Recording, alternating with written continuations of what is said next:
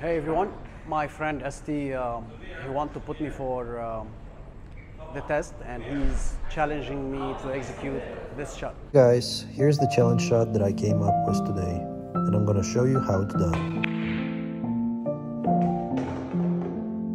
Both cue ball and object ball are one ball off the rail. All you have to do is to bang the object ball straight back to the corner pocket.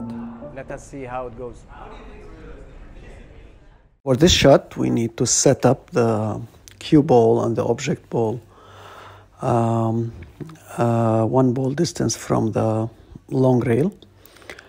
The object ball will be on the second diamond and the cue ball will be on the fourth diamond. And to execute the shot, you need to use tip of inside English. You hit low on the cue ball